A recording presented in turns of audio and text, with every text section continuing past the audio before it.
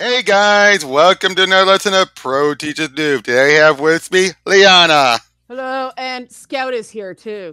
Hey Scout. Cat. We have cat difficulties. Cat! All right, there we go. Added value cat, right, Scotty? Yep. And today we're going over a interesting comic called Fanboy, which was done by Mark Evanier and Sergio Aragones. That's how you say his name, right? I think Aragones. Yeah. Yeah. With a whole bunch of other creators throughout this series, and it's done as a lovely letter to fans. Yeah, I mean, Sergio's a really nice guy, so. Yeah, and Mark, I've met him. In fact, hold on.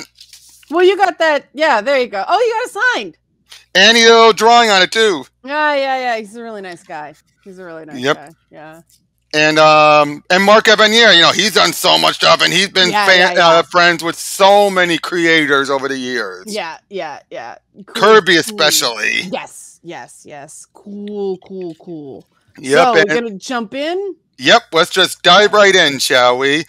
As we're introduced to a guy named Finster. Welcome to my comic book. This is where I live. And hey, isn't it a nicely printed comic? Isn't it a nicely printed comic book? Good paper stock, nice dark ink. I've always wanted to have my own comic book. Why? Well, I'm glad you asked. You see, in my comic book, I could be anything I want to be. I could be a space warrior battling the cosmic scallops from the planet Bolland. Quick, fetch the nuclear tartar sauce. I could be a superhero fighting other superheroes from other worlds, sometimes even from other companies. I could be a ninja assassin. I'm not sure what they do, but boy, do they look neat. Or I can be me. Yeah, I know, kind of boring, right?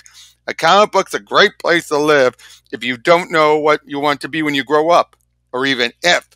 Did you ever have the feeling that the real world is VHS and you're beta? Reference. What is it? 1989? Is that when this is from? 1999. 1999. All right, cool. I was like, VHS and beta reference. Wow, okay. No, 99. Yeah. Not that I have an exciting real life. See that girl coming this way? That's Kimberly, and she's absolutely nuts for me. Watch. Finster, notice now we have a different artist. Yeah. Oh, cool. Let me load it and let me look it up. Which artist this is for? Because they do mention at the end of the issue, but I'd rather mention it as we go along. Yeah, deliberately anachronistic art. That's cool. May I? This is Matt Haley. This is Matt Haley artwork. I love the start on the 12-panel format. I think that is a lost art. I love the classic 12-panel format. I would love to see that come back. Mm-hmm. But like I say, that's Matt Haley artwork for this and the next page. Mm-hmm. And yep, obviously, this is his fantasy getting the better of him. Obviously. Mm-hmm. Right. And now there's none. Okay. Yep, because he feels like, if I can't have you, I'll go live in a convent. I'm sorry, that never happened.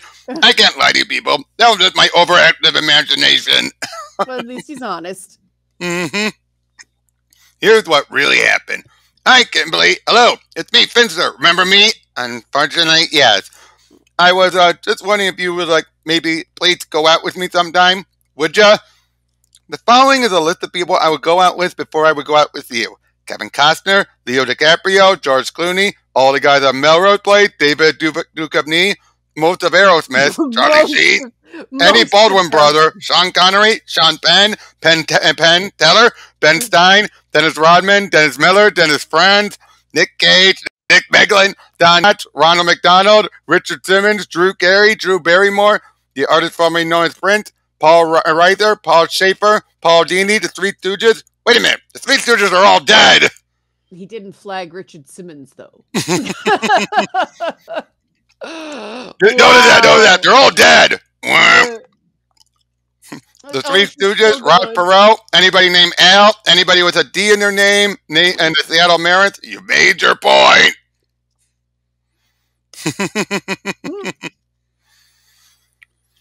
But then we see a friend of his, Sandy, who actually does like him. Hey, I sent you this invitation to our beach party tonight. I had the right house, but it came back marked no such person at this address. Which will think on my father's part. Thanks, but I don't think it can make it. See ya. Running off again. I don't get it. He always acts like I'm King Kong and he's a large banana. What is he so afraid of? Oh no, I'm not afraid of Sandra. If you think that, you can be more wrong. No, I just remembered I'm late for work. If I'm late for work, Mr. Grudge docks my pay. So yeah, of course, it's a comic book store, of course. Oh, but then now we have Barry Wrightson on artwork. Cool. Comic book zombies. Cool. That's a really cool page. Must have Legion. Must have X-Men. No, Legion. Yes, they are. They were allowed to reference Marvel during this. That's good. No, leave me alone. The new issues aren't in yet. Please spare me. I live for comic books. I spend every cent I make on them. I don't base. Price of nerd in mint condition. Well, this is prescient. What? This was prescient of things to come.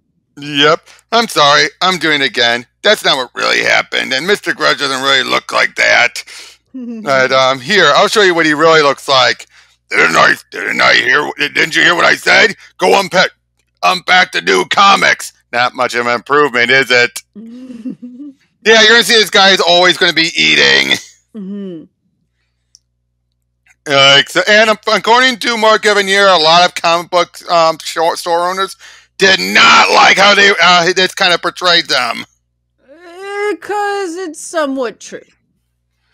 Not always. I know. Especially by the late 90s. I know some very athletic comic book store owners who were around in the 90s. But there were people who look like this. There still are people who look like this. Yep. I know. Uh-oh, trouble. Hey, you, we don't allow reading in this store. What did you say? I said, read all you like. Didn't you hear me? If you like, I'll turn the pages for you. I don't know why I hired that idiot. Oh, he's babbling on. Please, sir, can I be paid sometime? I hate that. He probably botched things up while I was out.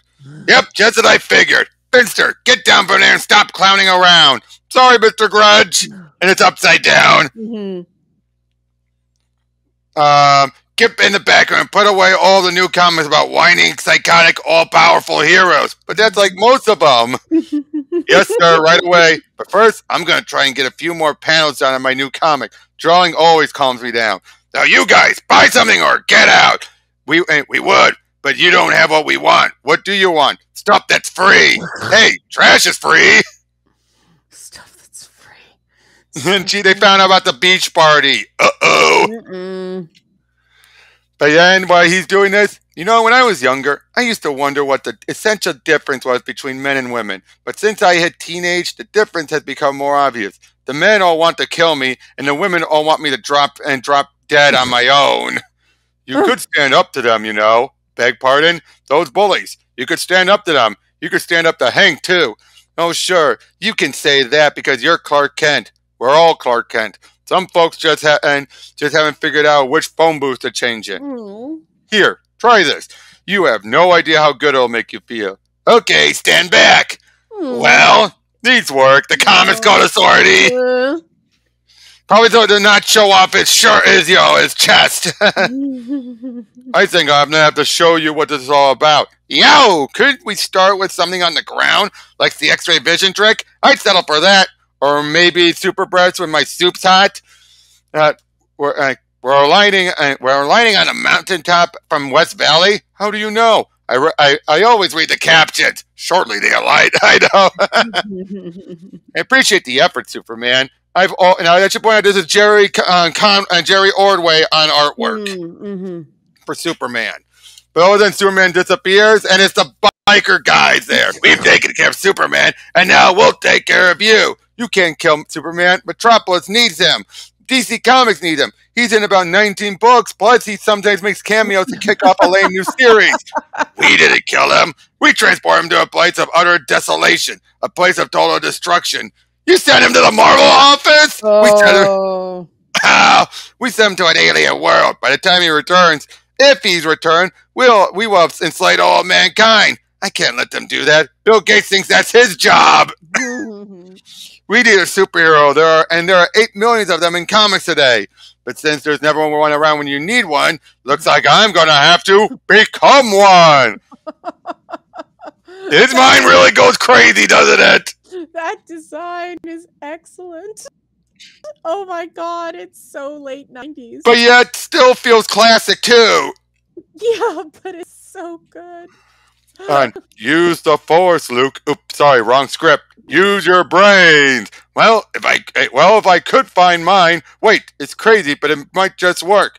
You guys can have Earth. If I get any calls, tell them they can find me in Quadrant 7. Ciao. Wait, what's so great about Quadrant 7? You don't know about Quadrant 7? Best place in the whole galaxy. It's full of beautiful, half-clad supermodels, and they have free cable TV, and all the pizza is free and non-fattening. Hey, sounds neat. Much better than this crummy planet. So they get transported there to. Whoops. Oh.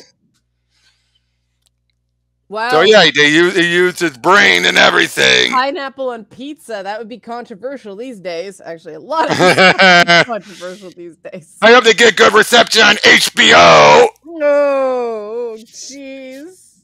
I know, right? Cable TV. That was cool. Premium channels. Oh, premium channels. This is cute. And when you're finished with that, polish our life-size statue of Julius Schwartz and fill my Pez dispenser with veal chops. Are you listening to me? Yes, sir. And yes, I heard you, Mr. Grudge. Those boys aren't still on the front of that store, are they? Nah, they found an invitation in the wastebasket. They went up to wreck somebody's beach party. Beach party? Well, not my problem. Not my fault they found that invite. Gee, we're down to our last 8,000 copies of last year's rare hot comic. We'll have to get more from the warehouse. Don't look at me. It is not my fault. Maybe I'll do a window display of Jerry Lewis comics. The French fans really love that book. I said, don't look at me. Go read some other comic. Here, see that? The end caption. It means the issue is over. Bye. Okay, so issue isn't over. And I'm an idiot of monumental proportions. Sure enough, they're crushing the beach party. Unfortunately, why isn't Hank doing anything? The leader of the biker gang decided to go surfing. Where's Hank? Oh, God.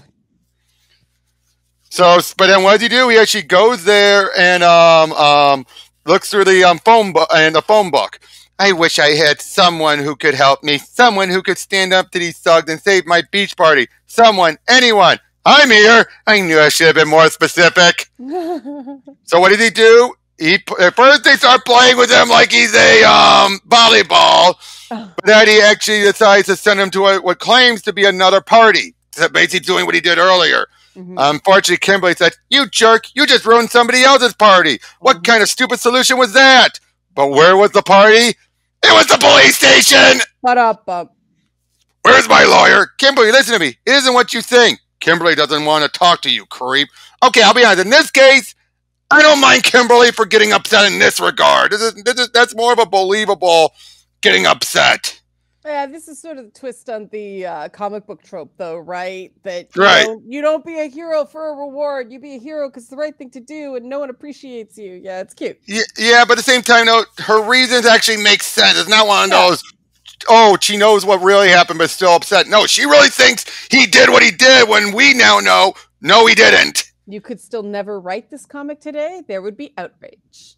Oh, hey, Finster, can I interest you in a hot dog? Thanks, Sandra, but I'd like to be alone. And it looks like most people prefer me that way. I don't get it. He can be so smart and so funny and so clever. He has imagination and insight. Why, oh, why is he such a lunkhead?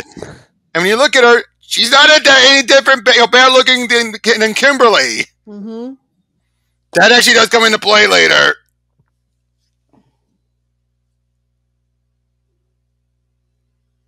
On. So now we're getting this, and this is one of the last works of Gil Kane. Oh my goodness! Yep. Oh my gosh, Dave Gibbons. Dave Gibbons and Wendy Pini. This is they got some good talent on these. They did, and Gil Kane did the cover. Nice. Well, with Sergio. Yeah, I love the mashup art. But yeah, he's on his second issue, and he's dealing with his teacher, who's all about learn, and oh boy, look what he slipped in. Green Lantern archives. I miss those archives. Yeah. A nice reminder was, Abensur, but uh-oh. Ahem! Wasting your time reading comic books in class? You should be spending your time studying. But I'm going to be a comic book artist when I grow up. I have to study things like that. Study them when you get home. I would, but I have to work after school, and you give too much homework. Silence! There is no such thing as too much homework. But thank you for reminding me. For tomorrow starts listing all these as homework. That's the part that really bothers me. It's good for you. Since when is spending in the rest of your life in high school good for you? She makes history so boring and such a chore. And hey, did you see something up in the? Forget it. Probably just my appallingly overactive imagination. Oh, and this is where we get this is Gabe Gibbons' artwork. Okay. Okay. As we see another Green Lantern, he's dying, so he sends the ring out to Finster. And of course, it's like, I'll forget about that thing in the sky and enjoy a new copy of Elf People. Sorry about Miss Lynch, Finster. I heard she was thrown out of the World Wrestling Federation for unnecessary roughness. Oh, hi, Sandy. Did you see something up in the sky a few minutes ago? He remembers my name. That's a hopeful sign. No, again, she definitely has a crush on him. Mm-hmm. I mean, it's not like he's like a complete, fuggo. Yeah, like, yeah. I mean, it's typical Sergio artwork, but you could definitely see he's going to be a guy that someone like her could find attractive. Yeah. Say, you see that new Jim Carrey movie? I'm not sure. Is it the one where he makes the funny favorites and overacts? Oh, man. Listen, I want to go read my comic book. See you later. But I was wondering if maybe we can go see, what does it take to get through this guy? A Scud missile? Hello, where did you come from? And then he looks over as he then sees, yeah, whew. Oh, gosh. Yeah, but this is a woman drawing this. Yeah, that's pretty. That's a really good page. But again, a nice reminder that women can draw sexy ladies too. Yeah, that's People always got. It feels like these days you always got to remind some of the people who complain about that type of artwork. There are women who love to draw it like this. Amanda Connor's one of those who always says it. Yeah. Well, even back in the days, people like Ramona Fradon. Oh yeah, exactly. I met her. Yeah, she's a nice lady, isn't she? She is, and she signed my copy of Just Imagine Stan Lee Volume 3 because she did a backup story in it. Oh, fantastic. Yeah, she got a wicked sense of humor, too. Yep. But yeah, so all the stuff with him and Hank, and his ring does something, but it's like, where's Finster? I'll kill him! He was nowhere near you, Hank. He couldn't have done it. Uh-oh. The ring is somehow causing the food to come to life. It shouldn't be doing that. But then he soon realizes it's a power ring, so he becomes a Green Lantern. Nice.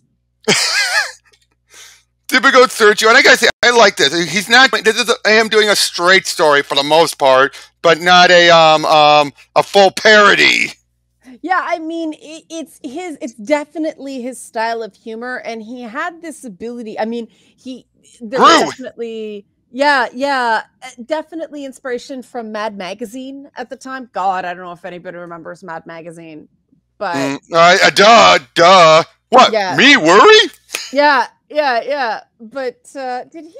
I think he did some stuff for Mad Magazine. Oh, he always did. Always. Yeah, that's right. He always did the artwork for Mad Magazine. That's right. And so yeah, I mean, this is. He's a fast artist. He's a ridiculously fast artist. But yeah, anyway, the teachers are like, too much homework. What an inane concept. How can there possibly be too much homework? It's good for them. Don't they understand it? I'm preparing them for college. So it may take some of them a few extra years to graduate from high school. I'm tired. So she then, I should have stayed up all night flunking students. Maybe a little nap. But that was this ends up being a dream. But now this is Gil Kane. He does the artwork over Sergio stuff. That is cool. Yeah, I have power. I can conquer nations. I can conquer the world. I can have every world leader, every king, every president, every potentate, and I can make them all do book reports. For years, my students have mocked me, disobeyed me. Now I have the power, and I intend to use it. Oh my God, that's so cute. Yep, so she then starts to cram information into their head. Louisiana Purchase, Merrimack, Stamp Bag, Monitor, Calvin Coolidge, Continental Congress, Andrew Johnson. I'll be back. I'm going to check the monitor and see how much my pupils are learning. Then we see Hal show up. You're just like you've been drawn by Gil Kane. I better get you out of here. You can help me teach the teacher a lesson. So they used it and they do the oath. Stop her, force her into it, and she realized, no, it's too dry. This isn't education. It's just cramming people's heads full of dates and names and she's like, I'm sorry, I'm gonna go do something. I'm sorry I'm not home studying, but don't bother. I'm cutting back on the homework to a more human level. And tomorrow I want to talk to the class about changing our approach to the course of study. That was so cute. But yeah, so happy ending. And an entire story told in a single book. Yep. So yeah, but then, one of the Guardians take the ring back. Hey, Finster, why are you so glum? Oh, I thought I had a chance to save mankind. Save mankind? What are we going to do? Get Barney the dinosaur canceled? That's real funny. Interesting. If someone like her cares so much about him, perhaps he could be worthy someday. That's really cute. And again, told a complete story. Yep. They had more pages. Yep. Oh, Kevin McGuire cover. Oh. Nice. Here we're going to have only two creators, Bill Sienkiewicz and Brent Anderson. Wow, Bill Sienkiewicz. Yep, he only does 2 pages and Brent Anderson does the rest. Oh, okay. Oh, it's you. I'm sorry, didn't realize we started. I am still Finster. There's not much room for promotion in this job, and this is still my comic book. Comic books are the most important thing of my life. So right now we see, and I say to you, can we, as decent Americans, afford to turn our backs on such an oblivious, indisputable cause of moral decline, my friend? No respectable parent would deny that comic books contribute to the breakup of the American family. Oh, Lord. That's such an Aragonés page right there. Yep. Recently, in the once proud and noble city of Rome, Italy, archaeologists unearthed remains of what appeared to be primitive prehistoric comic book. What? We're coming to you live from outside Grudge Comic Book Shop, where community activist Jeremiah Creed is spearheading a protest. This protest began only moments ago, about the time of when our cameras arrived. Ha! And is intended to pressure the city council into banning the sale of so-called comic books. Like, how can we as a society survive if we allow comic books to corrupt our children and impair their growth and mental development? Hey, I resent that. In fact, I know I resent it. I'll go even far as to deny it. I read comic books all my life, and look how I turned out. My God, it's worse than I thought! Whoops! Unfortunately, like another cheap politician looking for a safe issue to make himself look righteous. All these protesters, it's time like this I wish there were one of those Violent Savage Avenger books. And there's Bill Sienkiewicz artwork. Wow. Yep. And then he's dealing with this guy who's always stealing, his name's Weasel. He's always stealing comic books. Boy, I wish I was one of those take no prisoner heroes. What'd I do that, punk? Oh, again, Sienkiewicz again. There was Alfred E. Newman in that panel. Oh, wait. Here or no, here? No, yep. What? See, me worried? Yeah, see him in the bottom. Yep. I see him. I see him. Yeah. Mad Magazine shout out. Yep. Oh.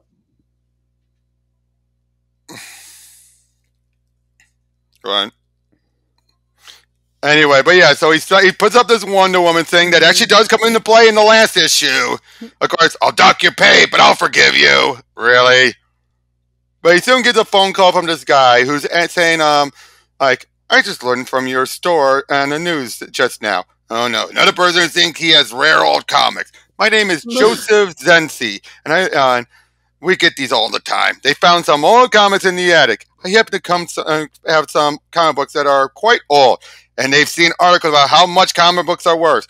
I've seen articles about how much old comics are worth, and they think they have some treasure. And I was wondering if they're worth anything. Tense one this week. Could I have you hold for a moment? He talked about stuff like they're basically like weird fantasy, mad comics, a bunch of EC books. Haunt of Fear, Tales from the Crypt, and he seems to hang up saying, those aren't worth much, thanks. Gee, I thought those EC books from the 50s were kind of valuable. I'll take them, I'll buy them, name your price, gimme, gimme, gimme. You can mail me a check for whatever they're worth. I just want to get them out of here. Can I ask you a question? Is it just the monetary value of these books that interests you? Not at all. These are great books, wonderful stories, terrific art. You like the artwork in comic books? Do I? When I was a kid, I started drawing because of comic books. All these great artists. Thanks, mister. I'll send you a check. Very interesting young man. Very interesting indeed. But of course, so he brings them there. Of course, again, the boss is all like, I'm going out for a meatball peanut butter sandwich. Put the comics away. Funny thing, remember that Doctor Who led the anti-comics crusade in the 50s? His name was Zenzi. So in other words, this Zenzi guy's supposed to be a take on, what was his name? Seduction of the Innocent. Blank. Oh my God. Blank. Hold on. Name. Seduction of the Innocent. Frederick Wrightson. But now, I don't think Mark Evanier was what he does with him later is trying to say that Wrightson was that bad of a guy. I don't think he's going to go for that. Mm-hmm.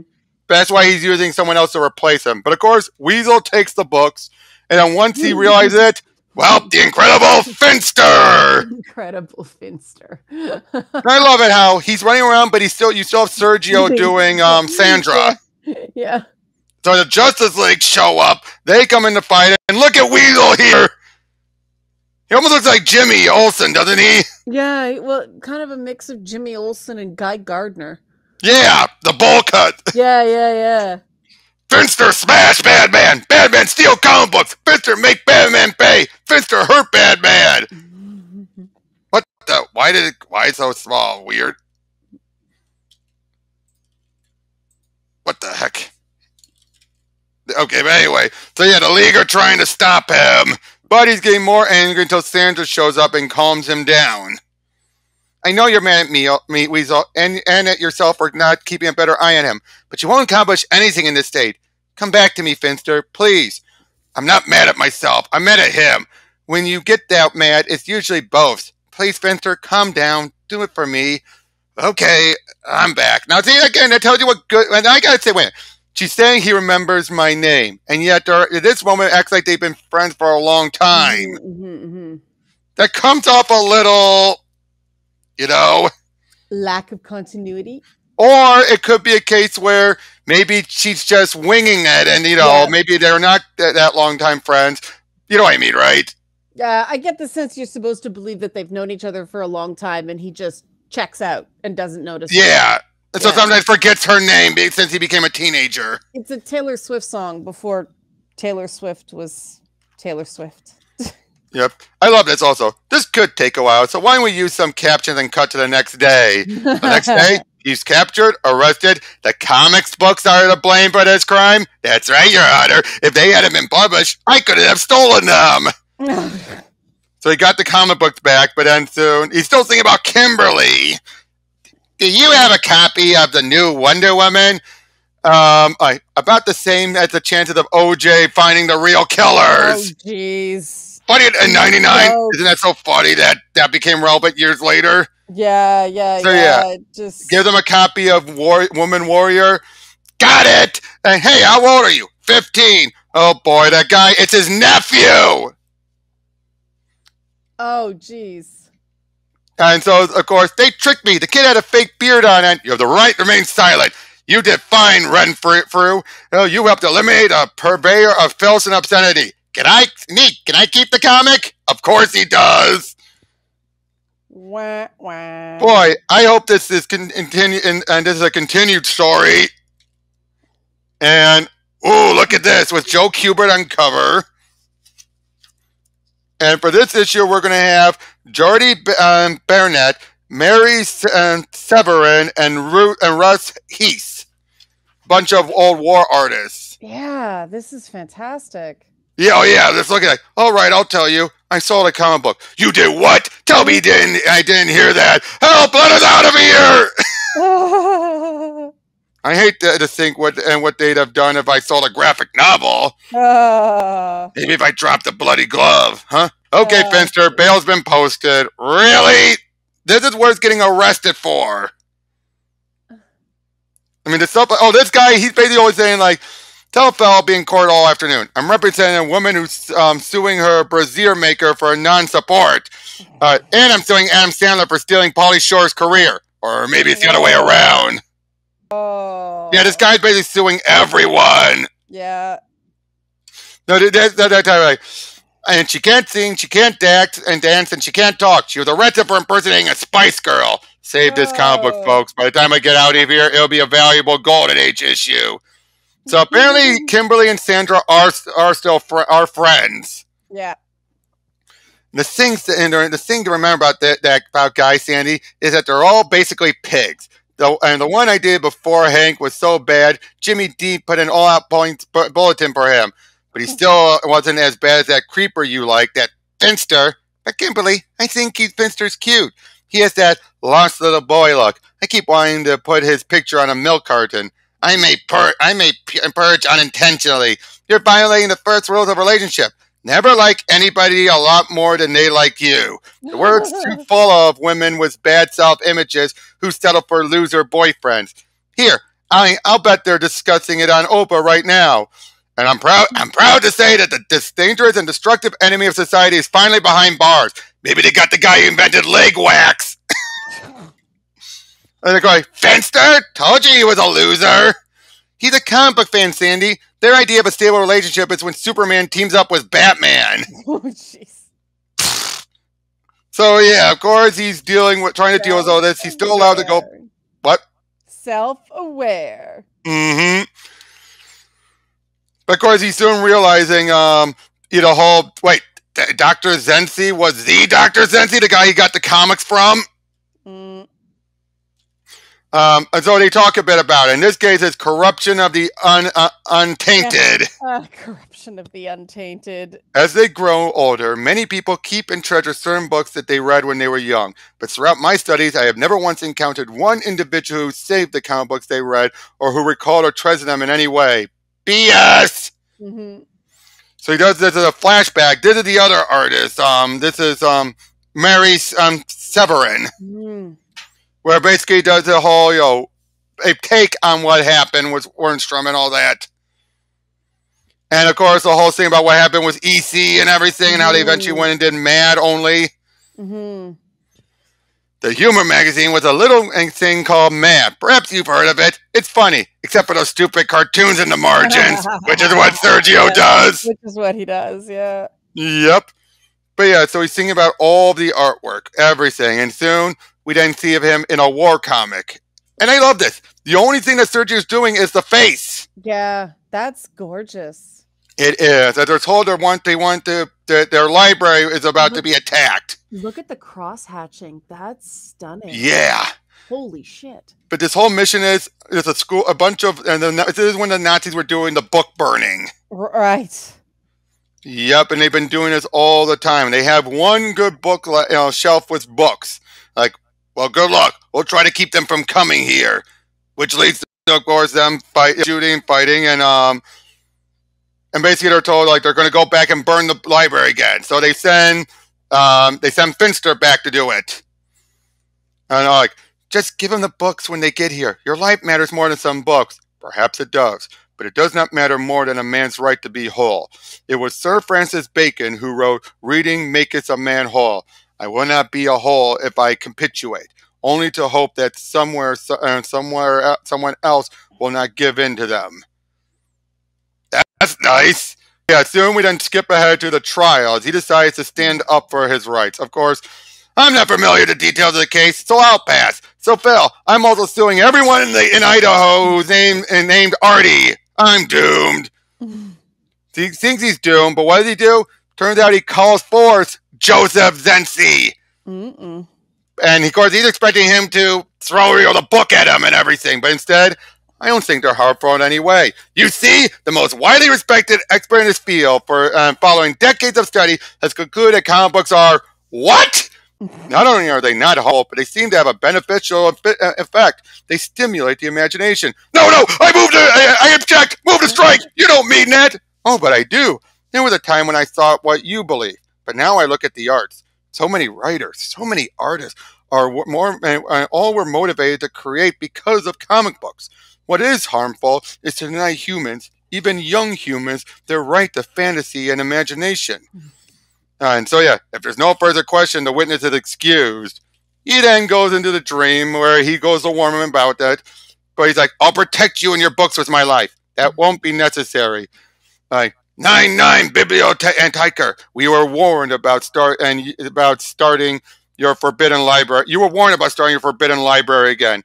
Please, they are just books. Even Hitler writes books. It is not those, and it is not that these are books. They are the wrong books.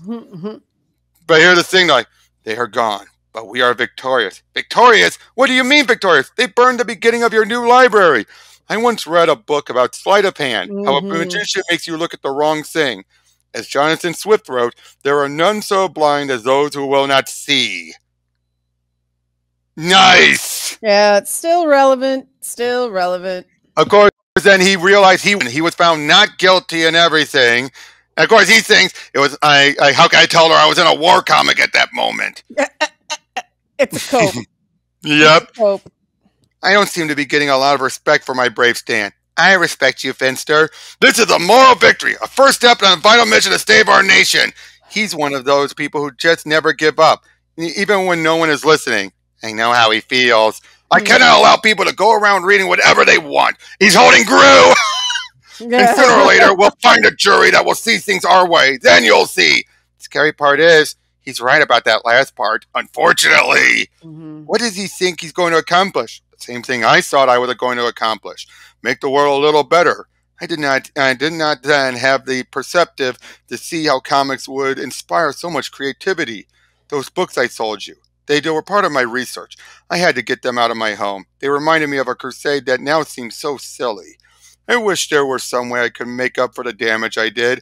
Well, I'd say you're off to a good start. Hey, there's a comic I think you'd enjoy reading. It's called Watchmen. It's really cool. Oh, there's the Bob Kane cover. Oh my gosh. And now in this case is when we're going to start to have some things come to a head as far as with him and Sandra. But yeah, this one we have. This is book 5? Yeah, out of 6. Okay. We have Dick Sprang, Jim Mooney, Joe Giella, Neal Adams, Frank Miller, and Bruce Timm all doing this book. Wow. So yeah, he's thinking about, like, there's a big dance coming next Saturday. So she's all like, well, I was wondering if you had any plans for the big dance at the school next Saturday. Well, I did have a fantasy. I was imagining myself walking with a beautiful woman on my arm.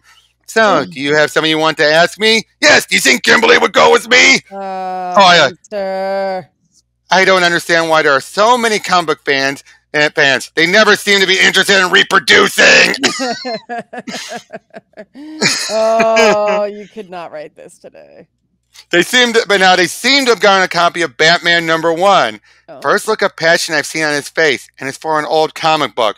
Don't touch that! Yeah. I just want to see what was so special about it. You don't open a comic book that valuable. You just stand in awe of it. There's no damage. The guy who's there who's selling him the book, and the guy who authenticated it, who's basically, he does a price guide. Tell me, what comics do you read?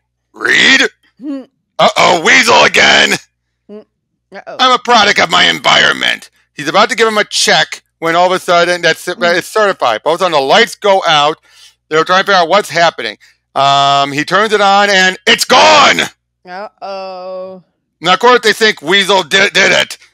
You get a lot of grudge for this. Call the police. Call the FBI. Call the Justice League of America. Tells you that he's not one of those comic book store owners that doesn't read it. Right. Someone must have slipped in while the lights were out. So yeah, they're trying to figure out, and of course everyone thinks it's Weasel, and even Grudge is taking this seriously because, well, given how much he was about to... Yeah. So, of course, like the front or back door had opened, we would have seen the lights outside. The alleged comic book isn't in the store, and it didn't get out? Any chance of you refunding my money? The deal was consummated before the comic disappeared. It's your loss, Grudge. Insurance. Always meant to get some of that. We go out of business. That's what we do. I spent every cent I had in that comic. I'm broke. I'm penniless. I'm destitute. Out of business. I'm sorry, Finster, but about that dance Saturday, where did I get these yellow stains on my finger? Maybe I'll go talk to my old Ken doll. It listens just as well, and it's anatomically similar. Ouch! Ooh. Banana flavor. So he starts singing with Batman. Warm milk, Master Dick? You're Bruce Wayne, of course, and you're my loyal ward, Dick Grayson. And that signals where, and this is the Dick Sprang stuff for 2 pages. Yeah. So yeah, they're trying to figure out who it is, and they think it's Weasel. No, Robin, let's not descend to his level. If we resort to violence, we are no better than he is. Our strength is our sanity, our ability to outthink him. You're right, as usual. Now then, this is Jim Mooney. He's so diabolical, he sent you a clue to his next robbery. It's a map of South America. What could it mean? So yeah, they like, Gotham City Banana Museum is what it really was. There's a banana museum. Apparently. So he's throwing peels. They flip. Now this is Joe Giella, as they're thinking about when he like most criminals, he started at an early age with little crimes. Catch an alarm and I'll soil my diaper. Stop that kid, he stole comics. Holy Doc, where's Batman? He's got to be stopped. The computer's located his hideout. Come to think of it, I'm starting to sound like what people who don't read comic books think comic books sound like. Now we're getting to Neal Adams. Ah, nice. Like, and Batman, hey, everything's suddenly got all dark and sort of realistic looking. And Batman, he has a wild look in his eyes, or at least I think he does. It's hard to tell when he has the mask on. Got to fight him. He's got away from me once, almost, but not quite. Batman, Bruce, calm down. Let's think of a plan to outsmart this clown. No, there's no time to think. He's getting away. So he's saying he's getting angrier and angrier. Oh, that was Batman in '99. NealAdams.com. Yeah. He added a .com to his signature.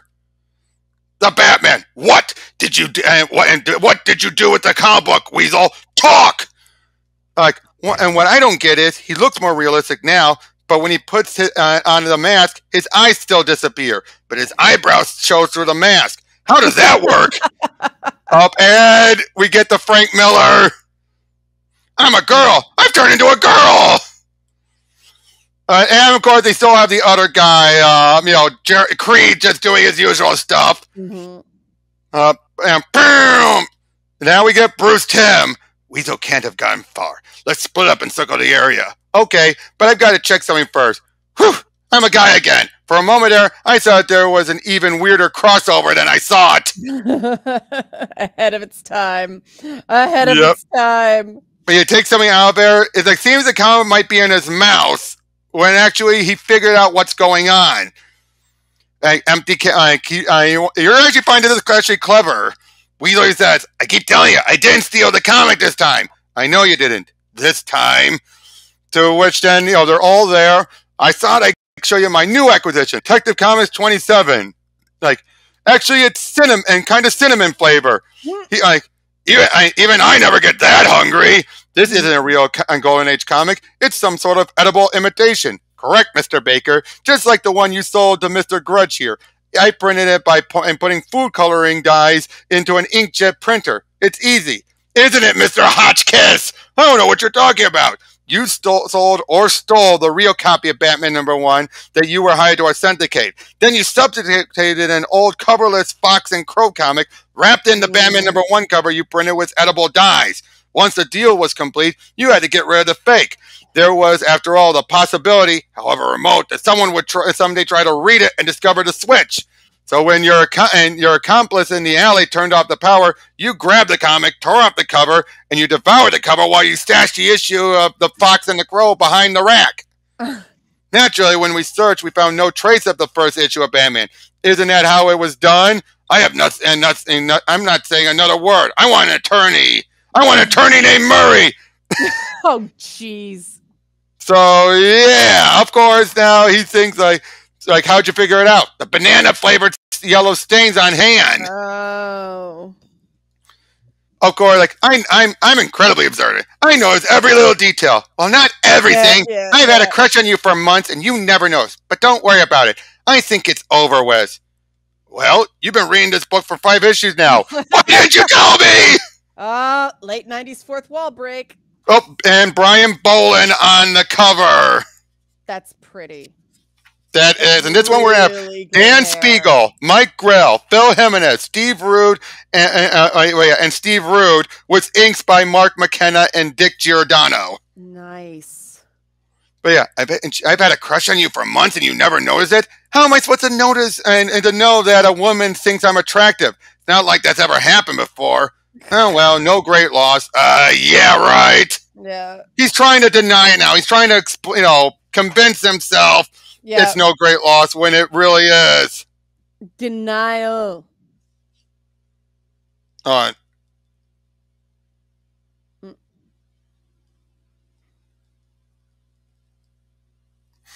But yeah, completely in denial as he's then looking back over other issues, and even shows a bit with what happened in Aquaman.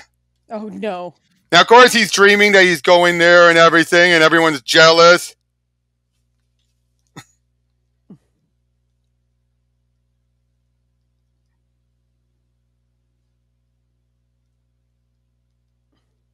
How old is he supposed to be? Well, in high school, of course. Okay. Okay, so his cluelessness is a bit forgivable. Yeah.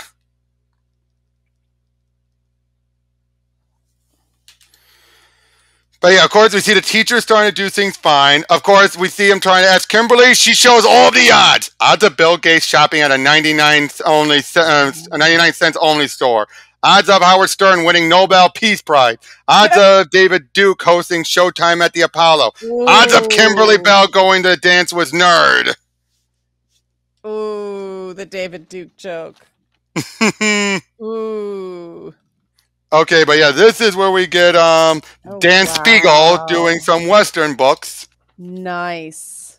Yeah, really nice. Holy nice. Yeah. So, yep. Oh, in this case, they do finger gunning. Bang! Comic fans are such nerds. They think a hot date is when the new issue of Firestorm comes out. Bang! Oh. Comic fans are such nerds. They think sharing the spirit means letting someone else read your Will Eisner comic. Oh. That's supposed to be Hank, of course. So it's probably why Kimberly goes with him. Mm-hmm. Okay, so it always come out the way I want it to. I'll go like, Finster, hold it, Sandy. That's over, remember? Life's too short to wait for some people to realize that life is too short. Aww. Ooh! Mike Grell doing Warlord stuff. My pencil! Again, he's still trying to think about, I know. And then here's Phil Jiminez as we get some Iron Man stuff. Finster, you idiot! If I'm dissected, you'll have to take me to the dance in a hefty bag. Oh, whoops! Again, he's still constantly trying to convince himself it can work. Of course, can you believe your fave guy wanted me to go with him? He's not my fave guy anymore. Matter of fact, I don't particularly like him anymore. What's like got to do with anything? You think I like Hank? So why do you go out with him? Because I have to go out with somebody, and he's left the geek than most high school boys. Sounds like the basis of a perfect relationship. Now again, she's trying to convince herself that it's over, forget it. Now we're getting Steve Rude's artwork was here as he lands on Paradise Island with Wonder Woman. And this one's probably under the legal minimum size. I'll have to throw him back. Huh. He's showing how big of a crush he's had. Like, I've read some. I have every comic you've ever been in. I've even read some of them, even during all those years when it was really crummy. If that doesn't prove true love, I don't know what does. Hey, isn't there some rule that no man can set foot here on Paradise Island? Yes, man. It doesn't apply to comic book readers or other guys who don't date. That's not true. I have women surrounding me night and day. Yeah, me, Supergirl, Catwoman, Black Canary. Of course, yeah, he's just checking her out. Yeah. Imagining Wonder Woman going there. And I'll go up to the side and call him Queerface. And oh boy, this is no costume. This is the real you, Finster. You're not a superhero. You're not even a non-superhero. How do you get your own comic book? I'm just an ordinary guy. An ordinary guy with oily skin. You can't expect me to be a god. Why not? You keep expecting every woman in the world to be a goddess. This cannot go on. The moral of the story, blow to the ego. Okay.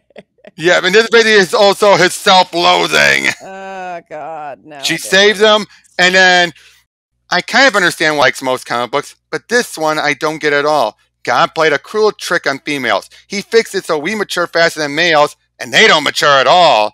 He doesn't get it, Sam, and I guess I don't either. He can be so smart. A rare comic book was stolen, and he figured out who took it. And he can even be brave. He stood up for a principal when they tried to close the comic shop. So why is he such a craven lunkhead? He's convinced that everybody thinks he's a jerk for reading comic books. Nobody thinks that. They think he's a jerk because he acts like a jerk. Hello? Ooh. Yes? Really? Excuse me, but who is this? Okay, thank you, I think. Why should I? After all the times I put myself out there, try to communicate with someone who was living on Earth too. I must have tried 27 times. No, not again, no more. 27, 28, what's the difference?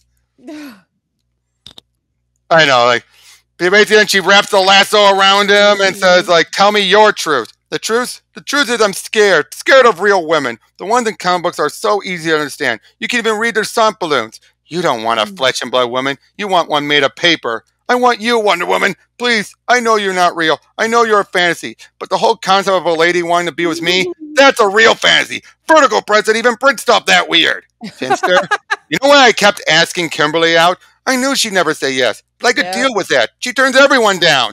If I'd ask Sandy out and she said no, I'd really feel rejected. Whatever made you think I'd say no? I was trying to think of some dialogue from the new comic I'm writing. You know, it helps to read it out loud. Not such a bad lie for such short notice. Did you really mean it about being afraid to ask me out? Sort of. All right, yes. Well, how about if I ask you out? Ask you. Of course, she thinks, oh, it's going to be too late. But nope, using the caption to speed it up. And I'm like, hey, that caption thing works great. Ready to go in? Could you give me a sec? I have to talk to someone. Well, I hope you enjoy my comic book. I know I have. I think I'm even learning which phone booth to change in. If you don't understand that, go back and read #1 again. And listen, I'm not giving out comic books for women. If you think I am, you need to read the whole series again. I'm just going to try not to get my universes quite so confused. So are you sure you want to be seen with me? Hey, we're going to get along just fine. Say, why did you come to the comic book shop this evening? Some lady called. She said you were there and you really needed me. A lady called? Uh-huh. Said her name was Prince. Diana Prince. Superman saves the galaxy. Batman wipes out crime in Gotham City. But getting me a date? Now that takes a Wonder Woman. Aww. So how was that? I mean, I love this stuff. I just, as it went You can't on, write it today like you said. Well, people would scream it was woke, right? Yeah, but it's not. It's not. It's Sergio being Sergio. It was the same humor as Mad Magazine. Exactly. Which was Mark Evanier, the politically incorrect publication of its Exactly. Yeah. And it just, I mean, and it's not like they were insulting fanboys. They weren't.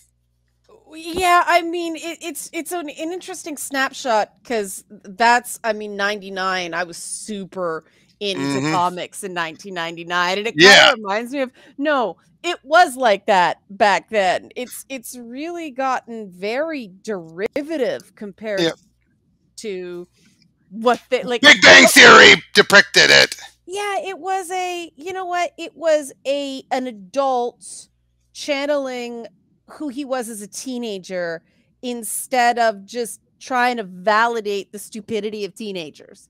Like so much happens now. And it was not trying to coddle anyone. It was like, look, here's some life advice, kid. Like, exactly. Don't be dumb, Exactly. And I had to look at Sandy. Attractive girl. She, equally attractive to Kimberly. And yet she's not a comic book nerd. But she knows enough to make that Earth 2 referencing. Like, I'm communicating with someone who's on Earth 2, so she knows enough. But I mean, that's how the sort of dateless nerd was handled back then, as opposed to now, where they're made scary and dangerous and everything like that, right? Like, Finster's a lovable dork, and like you said, people think he's a jerk because he reads comic books. No, because he acts like a jerk. Well, because he was going for the unattainable girl because he knew she'd say no. He was controlling the rejection, which was some wisdom there. Some wisdom. And whereas, I mean, that's a more, I think it's a more positive message than, you know. He really thought he had a chance. Well, I'm going to say something controversial right now. Go ahead. The panels of like Batman and Catwoman so divorced from reality that they actually think you can perform oral sex on a woman still wearing a costume like that. It doesn't zip all the way down there, guys. No. About a panel that shows you know nothing about women's clothes. Yeah.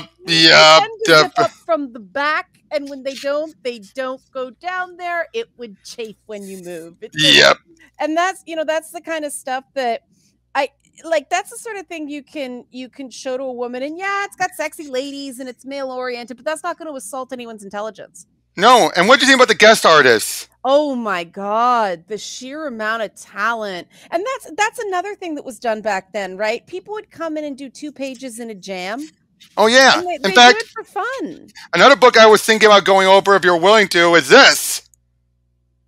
What is that? World's Funnest. It's a Batmite and Mixius. Okay. They go across, and we get people like Mike Allred, Brian Bolland, Frank Cho, Frank Miller, Alex Ross. Oh, that one. Yeah, this is the one that has the famous Alex Ross moment of Vixie and them showing up in it. But yeah, it's the same thing here. I mean, this one they did a couple more pages, or some only did 1 page, but still, it's the same type of jam. Around the same time. Yeah, but I guarantee you that one took a lot longer and was a lot more expensive to make than that first one. Well, yeah, because you got Mark Evanier, and that one was Evan Dorkin with all the other creators. And this one, they only did a few pages and everything, but yeah, I mean, let's do that one another episode, because that looks good. It does, but just having such great covers and having, again, with Bob Kane and all that. And how many of the creators are still around now? I mean, I know we've lost. I mean, Bob Kane's gone. We've lost. Jim Mooney's gone. Gil Kane's not around anymore. Dick Sprang's gone, right? I'm not sure. I think so. Yeah. Kane and Kubert. Yeah. I mean, that was a labor of love. This whole book, this exactly was a labor of love. It just showed like it was told from the point of view, but back in the day, you were allowed to sort of lovingly recognize the blind spots without it being seen as political or keep your politics out of comics. Right. In fact, Mark Evanier said this was one of his favorite books to work on. Let me look at it. So sweet. Yeah, let me read what he said, because it's on. You gotta look. Thank you, archives. It's a short couple paragraphs. Like, Fanboy was a 6-issue miniseries that Sergio and I did for DC. We were honored to be joined by, lists the whole roster of creators involved. Would that we had as an impressive of a list of readers. As with many comics I've done, sales in America were lackluster, but overseas the thing flew off the shelves. A trade paperback had, at that point, recently been issued out and is now available. Hint, hint. What it was the story of a comic fan / wannabe artist named Finster, who works in a comic book shop, lusts after the wrong woman, and constantly confuses fantasy and reality. Hint, you can easily tell the difference once you realize reality is the less credible of the two. Sergio drew all the sequences that took place in Finster's world, while his fantasies were illustrated by guest artists, with Sergio pitching in where appropriate on those pages. Lots of folks who resembled the title character said, and read it and said, hey, I know guys who are just like that. At least one comic book shop owner took umbrage at the depiction of the comic shop owner and refused to stock the thing. Most of the industry pretty much ignored it, but reaction aside, it was just about the most fun I've ever had writing a funny book. But yeah, the fact that it tanked in the States. Well, it kind of looks like it when you look at it. It's like, who's going to pick this off the shelf? Well, yeah, I mean, some things never change, right? but Yeah. yeah, I mean, I hope we can get some people's attention by talking about this. I guess it was before people really followed. No, people did follow artists back then. I mean, it wasn't the big thing it was. It wasn't. I know. It wasn't back then. Back then, unless you were Liefeld or Lee, the 90s artists. Or, you know, it was Superman because the whole death of Superman right. Blue was still a thing. Or Batman. Yeah, yeah. Unless you were the big names or the huge time, because it was still at the peak of image mania still. Yeah. Oh, no, wasn't? No, wait, 99? No, that was at the dining point of it when it was going down.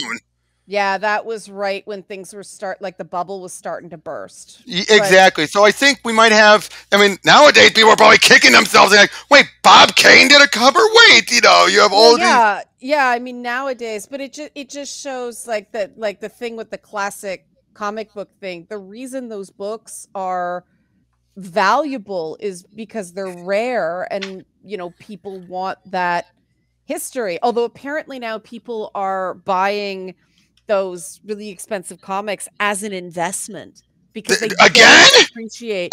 Yeah. Well, because that was that's what started in the 90s in the first place with the speculator boom. Yeah, but that was new ones. Now these are resales. Oh, right. And then you have Marvel and DC starting to do those where they reprint the old comics and all that. Well, no, they're gaming Marvel, especially now, trying to figure out the next character to be announced. So they buy a comic for, you know, maybe. Right. Oh, yeah. Shoots up in value, right? Because, you know, what do they put it in? Crypto dead, NFTs dead. Where do you put your money? Bond markets are shit. The stock market's volatile. So people are spending money on. And Marvel's trying to artificially do it by trying to put a newer character so they can put the newer books that could fly off the shelves. Well, yeah, I mean, all of a sudden books from the 80s might be worth something as opposed to having to be straight up Silver Age, some early Bronze Age books. No, I know, I get that. Yeah. I'm talking about, though, like, why they're trying to put in newer characters like Riri and all that because they probably wanted to artificially, you know, induce it for current books, recent books. Well, I mean, that's a totally different challenge, right? Because let's face it, like, there's interest in Riri as a character, but her stories were. Oh, no, I would never want anyone to get that first issue. Bendis doesn't need more money just for that. Oh, those stories were rough. I mean, the early Miles Morales stories were rough. People forget it took a long time. Bendis, I mean, the thing about Bendis is sometimes he gets lucky, like Jessica Jones. Credit where credit's due. Marvel would not have nearly the diversity they do, and DC would not for Bendis, right? But especially Marvel. Well, Jeff Johns for DC though. Jeff Johns brought more. Bendis and Jeff Johns really diversified current. The big two. And they had the schlep to let these characters have the time to catch. But except for Riri. Riri had no plan. He was told, make this character, but he didn't have a plan. Unlike Miles, at least he had a story of Peter's dead. Let's try and make this new one. So you had the excuse. Whereas Riri, there was no plan, no overarching. I mean, at least Lady Thor had a plot. Well, Lady Thor wasn't new. That idea, what if? What if? You're not supposed to know Jane Foster was Thor at the beginning of that, right? She was just Thor. But I'm saying, but in general, though, that had a plot still, because like a lot of these replacements, you have a plot that is still telling. Riri had no plot, and unlike Miles, where it was in another universe, and you can accept killing off the main character and replacing him, you couldn't do that in the mainstream. If Riri was Ultimate Iron Man or whatever, people probably would have accepted it better.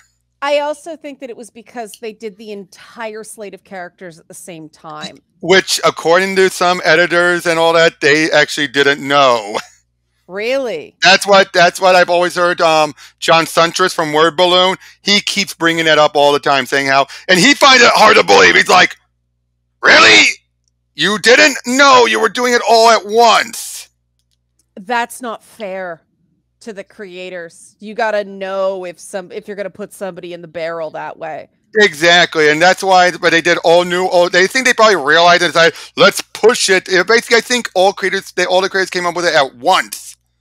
I mean, that's happened before, but the editors didn't think there's a problem with doing it all at once. Well, I guess everybody came up with the same idea at the exact same time. Well, the people I mean, I can see Greg, like, it would have to know. Yeah, like all new the Hulk with Amadeus Cho Hulk. I could see Greg Pak coming with that naturally because he's always done stuff with Amadeus. I'd love to see Amadeus Cho in like a World War Hulk.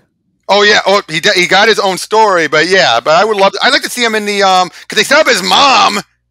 They set up his mom in Age of Ultron. Oh shit, that's right. That was his mom. That was Amadeus his mom.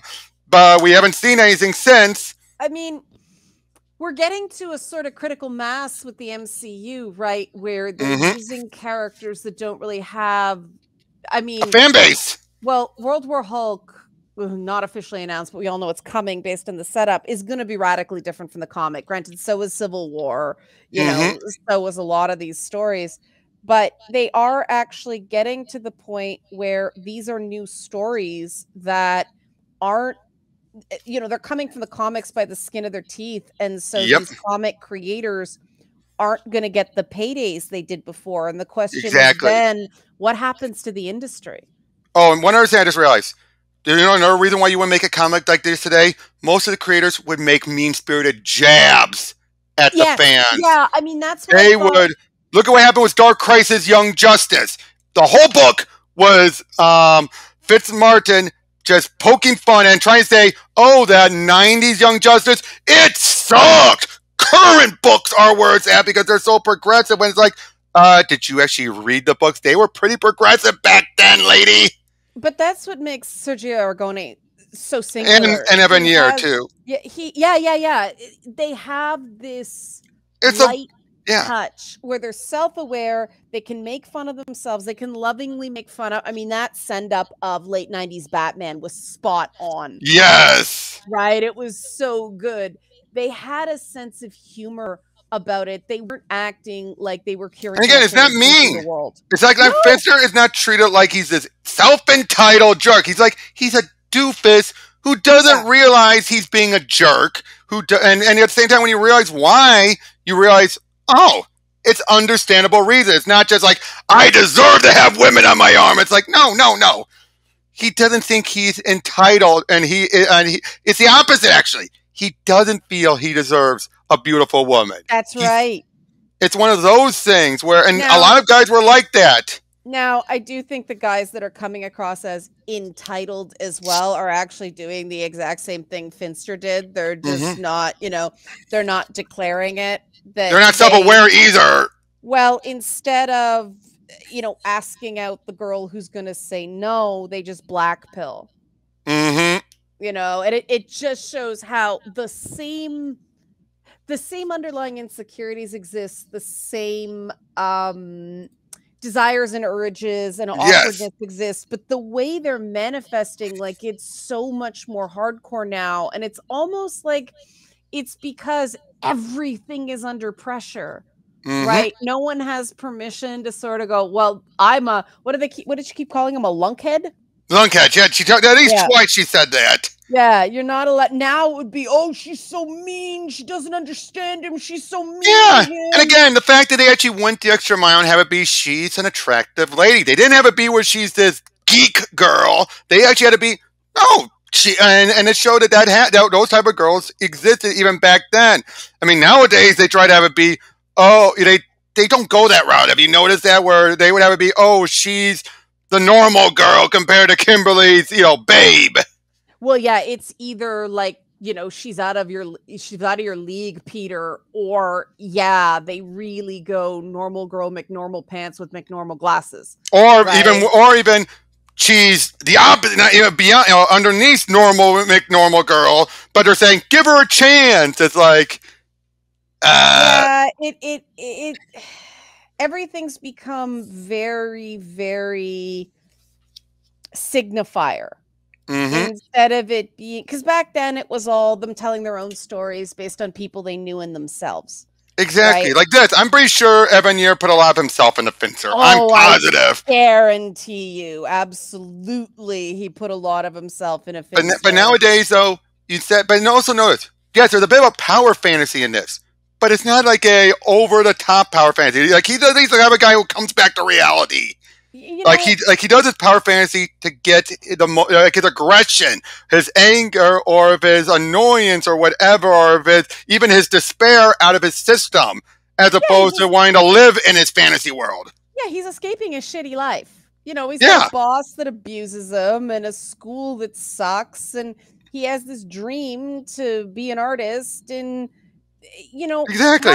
power fantasies get a bad rap. Power fantasies is how you figure out how you want to wield power responsibly, right? It's not all just eyeball punching flying across the page. Oh splattering. yeah. I also say this. I just realized something. The bit when he became like the Hulk and Sandy calmed him down, I realized since that's his fantasy, what is that? That tells you more about how he feels about her. Yeah. Think about that. It just dawned on me. It's like, wait a second. That's the only time you see her in any of his fantasies is the one when he's mad and out of control. Well, it was that moment where he said, I'm not gonna, it's not that he wasn't aware. He was sort of blanking on it because he couldn't take the rejection. Yeah, I just love that. And I don't blame him. He'd be like, Kimberly, she tells everyone no. But Sandra, if she said no, oh God, I couldn't even live with myself. That would really make, like you said, I'd really feel rejected. And I do think that's different than the stories today, because now, let's face it, a lot of books aimed at that crowd are the young adult young adult types. And it's sort of like, how do I put this? They avoid that potential for rejection. That, I mean, he sort of stumbles into it. He embarrasses himself and it all works out. But I don't know, that tension, that recognition that you do have to take some risks. And comics back then, with, you know, Peter constantly getting rejected or Clark getting rejected or all that stuff, it gave guys, you know, the awkward young men, permission to get rejected, to try things and fail. You were still the hero, even if things didn't go your way. And now it just seems to be so grim, darky, everything is mopey, awful, or you win at everything. And then you also have the Catwoman. You know? Exactly. And then you also have the other notion of it's not realistic to see Peter, a normal guy, with these supermodel ladies. It's like, why not? Okay, when Peter's not a normal guy, he's Spider-Man. Yeah, but you know what I mean? The more relatable character. It's not relatable to have a supermodel. Tell that to all the guys who marry supermodels. What are you saying? You're saying that, because seriously, there are some supermodels out there who have normal husbands. They don't have, you know, equally supermodeled husbands. Some might, but almost never. Yeah, because never. Because a lot of times those guys are usually the ones with with ego sometimes. Well, first of all, it's too competitive. Second of all, you know, you gotta have different careers, because if you're both out of work, that's a real problem. Exactly. And people who recognize how subjective and stupid and superficial beauty is don't look for that.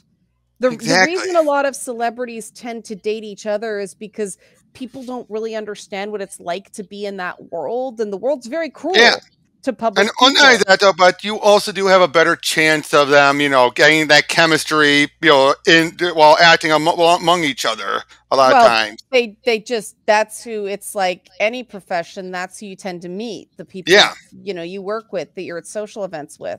So, yeah, people count themselves out, much like Finster did. People really count themselves out before they even try. One thing I'm going to bring up, the activist. Yeah. Isn't that still relevant? I mean, not as bad. It's not as bad these days. You don't have people trying to say we should get rid of comic books. But I think it's because they've kind of spread out. You don't need someone to just spout it out. I think that's kind of matched into those who try to say stuff like, we don't want these high unattainable beauty standards from women. Oh, but the hunky guys are okay. I think some of that came from these type of mindset of thinking, what does this type of artwork do to people who read it? Well, yeah, there's always some moral panic. going on now. Now it's sort of moved on to the Johnny Depp trial. Like that's the people who are getting smeared right now. You know, their channels are getting demonetized. And they're running. Their channels are getting, or you have also people who were involved with that who are taking advantage of their popularity. Well, and they find the one complete dirtbag in the whole bunch, and they cover that instead of, you know, the middle-aged suburban lady who just sort of got interested in the trial and it took off. It's the same thing. There's one, you know, there's one in every generation. So are two in mine, and they also do in special occasions, you know. A nice Zazu quote. Yeah, and that's sort of where I come at it. You know, I've been in this, well, since the D&D moral panic. Oh, that still comes up and down a lot. Yeah, I feel like the fucking watcher. Just I observe everything and I don't intervene. And every, you know, and I do think with Sandy and sort of the role of women in this comics world, we do get ignored. Yeah. You know, when we're not getting screamed at and told we're Satan, we do get ignored, and we do like this stuff legit. And no guy taught us it in a lot of cases. We can't, at least I came into it myself. Right. And it really is. I mean, I do think that books like this, I wish there were more of them now that were light and sweet. And I mean, you love Finster. You're rooting for Finster. You right? do, because again, they tried him. Yeah. No, he's not perfect. He's not perfect at all. And neither is Sandra. Yeah, but he's not cartoonishly awful or stupid either. He's a regular guy. He's a regular guy who, like I said, he's not fugly at all. No, he's just normal. A geek. He's a normal geek. Well, and he works his butt off, right? Oh, definitely. He works his butt off, and yet he also wants to be lazy. That's the thing. He wants that moment like, can I get some free time, please? Well, he's a dreamer, right? He's an artist. And so I don't know. I thought it was a really sweet story. And that's the stuff that you know, every so often you get a like digital only Superman book or something like that has that really, really affirming message. Yes. But and yes, okay, they don't sell. I understand, but there's gotta be that's the sad thing. That's the sad thing. There's gotta be a way to get those books out there, people to give a shit. Yes, or make them, even though people don't give a shit in the short term, because digital comics are way cheaper, and now something like this happens, and we can talk about it, right? Exactly. I mean, that's why I love this book. The fact that someone like me found this and felt like, I mean, I could have just ignored it on the shelf just like so many other people and thought like, but I'm like, look at it. I got it for the artwork, but I love the story. I got into it. That's the kind of stuff I like, and I'm very stoked about that Batmite Mr. Mixes Pitlick stuff, because you know I love my mashups. Yep. And this one you will love when we ever get to this, because this is just so funny, so hilarious, and it's just an entire mashup of so many creators, and I bet you got a couple of them to sign them.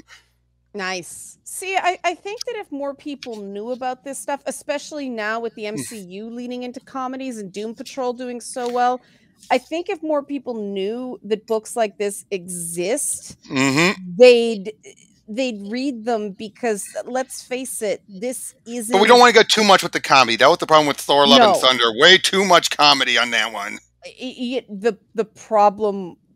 Okay, have we talked about this? Because the thing about no, we can bring it up. We can talk a little bit about it.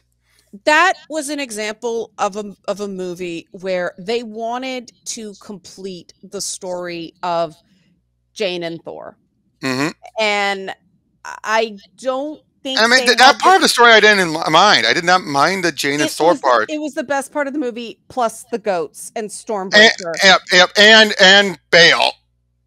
Yeah. Oh, yeah.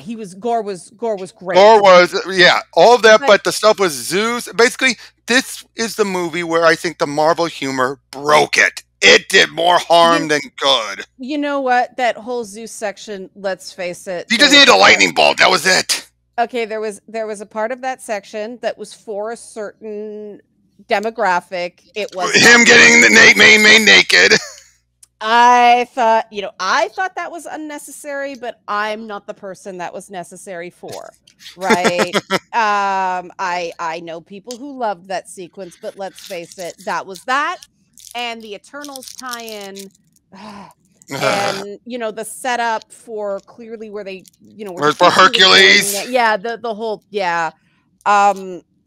okay. It's like you just Crowe was bad. he was not. That was not Zeus at all from the comics. From the comics, he is not that type of guy. He is like a big, full red beard. Like, yes, I am amazing. I just think they underestimated the emotional intelligence of the audience, yes. And I do think that shows that the people making this stuff are scared of the taking loudest. risks. Well, but they're scared of the loudest of the people out there who just hate everything that isn't bathos, right? It's sort of like James Gunn is becoming the Watchmen of comic book movies. He's the only one that seems to be able to. Yeah, he knows to take these obscure characters. Now there are times where he does some things that don't fit the characters at all. They're like. What he did with Drax was good, but it's not Drax, for example. He completely changed Ratcatcher too, right? No, but sometimes it works. Sometimes it works, like with Ratcatcher. Well, Polka Dot Man was very. Polka Dot Man, that's your mom. I love that. I love that too. And yet he still nailed some of the characters, like Bloodsport. Yeah, but nailed him. Like patting the rat. Patting Timothy like that. That is, see, James Gunn doesn't underestimate, and he's getting even better at it. He doesn't underestimate. Peacemaker. He doesn't underestimate the emotional maturity of the audience he is trying to reach, and I think that was and maybe it just there were too many cooks and they had to serve so many people. Because the thing about the Thor movies. They review terribly, and they are extremely profitable. I still say Ragnarok was the best one of them because it had a good balance of humor and serious tone of being Thor. The first Thor movie is still my favorite. Well, yeah, that's the best one. But second Ragnarok one is still my second. Yeah, but Ragnarok is the second one. I will still say Love and Thunder I still put above Dark World. Dark World agreed. Dark World is still my bottom of comic book movies. Period, because you could so tell it derailed. If they put too much on Loki, there was such great potential for the villain that he became such a footnote in the movie. It was boring. The pacing was way off. So I will say, I think part of the problem with Love and Thunder is Loki wasn't there. You did miss that. You missed that because he's what made it work. A lot of the comedy came from him and all that, and it just felt like what was the point of the Guardians? Like putting them off with the Guardians if they were going to just send him off? He was going to leave. Well, okay, let's face it. One, they wanted to backdoor some Guardian stuff. Two, they needed a sequence that they could shoot early and do all the digital for the trailer. That to me was the entire purpose of the Guardians. True. That whole sequence was just, we need to get a trailer out. We need to do the CGI. Let's get this shot done and worked on because it has nothing to do with the rest of the movie. Yeah, and we need to explain, and we need to get rid of the dad bod. Yeah, you have to explain kind of what happened there, but that's the thing. These things are such massive lifts, and they pump them out fairly fast for what they do. And I just think Love and Thunder, I think at the end of the day, was a really heartfelt romance wrapped in a whole bunch of cynicism because they were afraid to tell a heartfelt romance because they think that men don't want to see that. And I'm hopeless romantic. If you look at what all the guys are saying about Marvel Comics, that's exactly what the guys want. Some of them, I will say, some of those entitled ones, here's where I look at it. And this is where I look at some of the problems when I see people say they don't want romance in their books or their movies. Here's what I think they really want. They want the romance to be there, but it's that type of stuff because they're not looking for it. It goes over their heads and they don't register it. They don't want bad romance that registers in their mind. And they're like, I don't want that in this thing because it makes them think and recognize it. Because they say, there was never romance in that stuff. There's romance in a lot of stuff. But it's not. But Anything it's Stan Lee created, the romance was central to right. it. But I'm talking about also in movies and all that stuff. Where they say, "Oh, like we don't care who the character's fucking." It's like Well, that's the thing. It's not about the fucking. It's no, about I know. the relationship, but and I think that. But you get what I'm saying, right? It's like No, I I think totally get what you're saying. I think that's their completely problem. right. I think they're part of the problem with the dialogue between the comic book companies and the fan base now is they're speaking to completely different languages, and the comic book companies are so. You talk to some of the people in that orbit, and they're so shell shocked by this screaming online. They don't know how to read the coded language of people that don't say what they're saying what they think they mean, but it's not what they mean. I mean, the whole incel thing of they just really want to hug. I mean, I've seen Comics like Parts. He did a video recently where he's actually talked with some of the comic pros and editors, and they're like, why are these people, we're trying to give them what they want, why are they still hating it? Like, and it's like, because they're looking at some of these channels who, yes, and here's why I say the problem is, these channels are starting to become 24/7, like 90% negative, maybe 10% positive. Well, no one's going to pay attention to anything. Even if they make good points in those videos, they're not going to watch it because they're like, if they're complaining so much, clearly it's on them because they're not doing any good. That's the YouTube algorithm, right? That's the YouTube algorithm. That's what it rewards, and nobody can do anything about that. And that's why I think Disney Plus is really gonna help things long term, even though it's a bumpy road right now, because they're not beholden to the YouTube algorithm. That's true. But you still have creators, though, who would want to follow some of the people. Like, look at She-Hulk. Let's be honest. They've actually been more coming out saying, yeah, they were trying to go at the trolls and all that. It's like, you shouldn't... See, that's the thing. Why shouldn't you go at the trolls? Oh, no. I get that, but you shouldn't base a lot of the narrative around the trolls. I'd say do some jabs here, but don't base, like, a huge part of the narrative and then have that narrative not matter at the end. Yeah, I understand. Like, I understand being psyched out, right? As somebody who draws a lot of fire, I do think that people need to be more honest and open about the psychological impact of really vicious trolling. And people like, oh, that just feeds them. I don't agree. I think that we do have to recognize that even trolls are human beings. Mm-hmm. And I think, which again, that's what you will about him. He's not a troll, right? He's not one of those type of guys. Again, he's more like me. You know, let's face it. That one media guy. I mean, he's basically a troll, right? He's a troll. Oh yeah, send his own nephew to buy a comic book, so he can have the guy arrested. I'm like, and people used to do that, right? People, they did that for porn. With porn. Yeah, that's exactly. And you know, things like Mad Magazine. But yeah, I think there's a real, because everybody's seeing the worst in everything instead of trying to understand the pain behind the rage. And the only reason I kind of decipher it is because I worked in music programming during, you know, the late 90s and early 2000s when you have no idea how savage teen girl boy band fans are. Oh, I don't know. We've talked about this on other streams before. So yeah, vicious, just as bad, right? I mean, look at Taylor Swift fans. Oh, I get it. But trust me, I know. But that's like I said, though. I do think that not everything they're doing is programming to the haters. No, definitely not. I just think She-Hulk is one of the more blatant examples of it. But how is that any different than, you know, Rick and Morty with the whole, you know, incest thing and them getting married and all? That's trolling. I think when they do that, because they sometimes put it into an episode. They don't do the whole season on it or whatever. I think there's the difference there. See, and this is where I think there's a bit of a lack of understanding that trolling exists outside of fandom. Yes. Because I did see that as hating on nerds, because if you look at some of the screen names in that really nasty chat, when he's going to court with Titania, they're female screen names.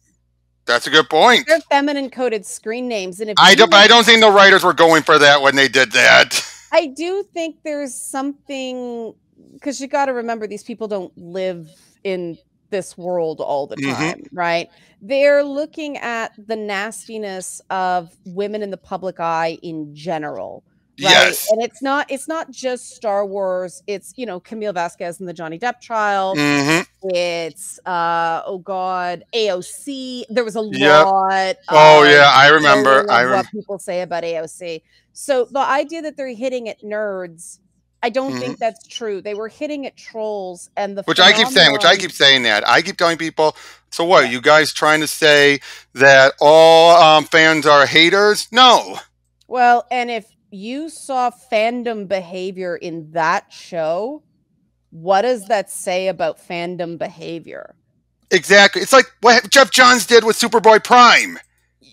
Remember, think about this. When he first did it, Superboy Prime saying, "You're ruining it. Everything was better on my Earth. Everything was better." And back then, people thought no comic fans were like that because you didn't hear them that often. Nowadays, I look back, I'm like, oh my God, Jeff Johns was ahead of the curve way too early. He was doing it he probably knew they existed, but they weren't as vocal and in a public eye as much as they are now. So he was taking pot shots at people that no one knew existed until now.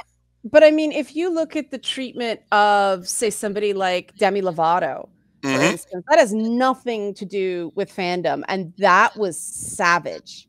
Yeah. Right? I mean, the shit Taylor Swift takes, okay, she encourages some of it, but still, right, the nastiness that gets flung at any woman in the public eye, and like I said, not just actors, not just musicians, but anybody who gets a profile. So like, I keep going back to Johnny Depp's lawyer because she happens to be attractive in a high profile position. Like, people were just horrible.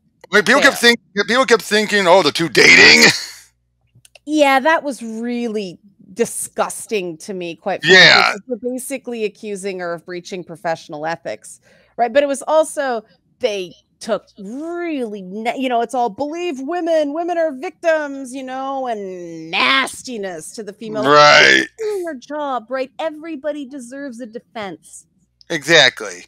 And as much as people feel stung by things they feel are reflected, you got to see the other side, that there's a lot of messages that people who are stung by that don't see, and that stinks. I mean, the things that have sort of hit me and made me feel like absolute dog shit over the years, nobody cared.